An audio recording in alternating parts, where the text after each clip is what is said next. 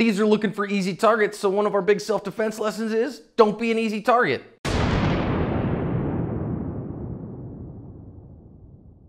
Hi everybody, welcome to today's lesson here at Active Self-Protection. I'm your host, John Correa. Today's video comes to us from Brazil. MagTech has maintained their high quality during the ammo panic and ramped production to the max. Their ammo is the only ammo I run on the range because of its performance and reliability. I recommend MagTech wholeheartedly. Our defender's actually sitting on a motorcycle that is behind the pillar that's in the middle of the screen, and watch the guys in the moto are gonna show up and the dude on the back of the moto has a gun and he is gonna point it at him and announce a robbery while the guy on the moto has a gun as well. So he's gonna get after these guys and the driver takes a fatal hit right there. And the passenger is running off. I think yeeted his gun off into the wild blue yonder because you can see he's got empty hands here. And now he bonks into that first one. And now our defender is going to come after him and be like, yo, man, you need to get on the ground because you just pointed a gun at me. And now watch what happens here. Eventually, he's going to run out of blood volume and headbutt that car and then lay down and take the asphalt temperature challenge. And that's where this one ends. Got him. If you're a firearms instructor and you want to get better at your craft, consider putting in an application to the Active Self-Protection Instructor Certification. We're starting Cohort 4 later this year. Cohort 3 is completely full, but you can put in an application at the link in the description if you think you're up to the challenge. So first thing here, I think it is fantastic that this officer had his firearm on him. I can't tell you enough, friends. Your gun that is sitting in the safe at home will never save you and never protect you. So keep your firearm on your person if at all possible. I know in many places that's not allowed to people, but if at all possible, keep your firearm on your person because you do not get advance notice of needing it like this guy didn't. So not only that, he's paying attention because he's in a transitional space. So when you're in those transitional spaces, pay attention where you can get attacked with an element of surprise. They can get away quickly and take valuables like your motorcycle, your wallet, and your phone. So now notice that they come in hot and this is our good guy's decision to draw. So the bad guy actually has already shown him a gun and then he's getting, off the bike. So if you rocket fast now, you can get a gun out and in the fight. We would normally say if a guy's got the drop on you, so he's got a gun pointed at you and he's got his eyes on you, that you don't draw a gun.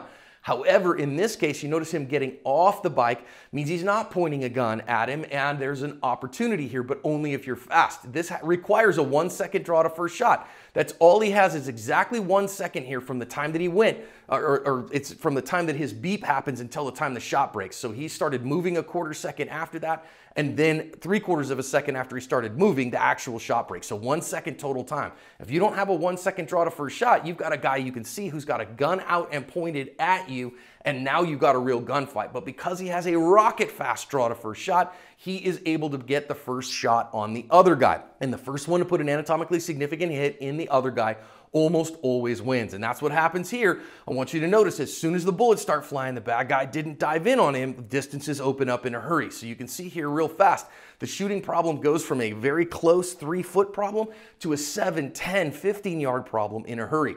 And that requires high level of marksmanship skills, which means put 2 hands on the gun. Our defender here still doesn't have 2 hands on the gun, even though he has the opportunity to do that. I get it, you get the gun out quickly and you gotta, say, no man, I'm gonna have to get after this and just give this guy some shots with 1 hand, but as soon as you can, get 2 hands on the gun because those shot distances open up and you need to have the ability to do that. Now, next thing I think that our defender did really well is that you notice he checks in on the bad guy who went down. So we talk about the boarding house rules.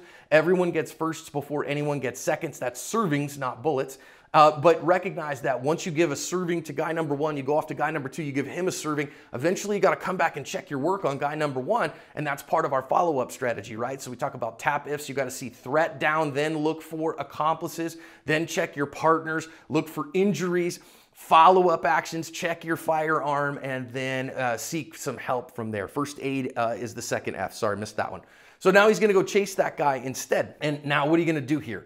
I think this is a mission issue, right? So as a private citizen, if you're a private citizen in this, don't chase this guy down, let him go. However, this police officer, that's the police's mission, is to apprehend criminals. And therefore that training as a police officer kicks in and he says, aha, I got to go apprehend this guy, so I got to chase him. I think an off-duty cop, you don't have that responsibility either. And so you can get the heck away, call the on-duty cops and let them come and find the guy. But whatever, I get it. So it's a mission thing. For private citizens, don't do this. Just get the heck away from the guy.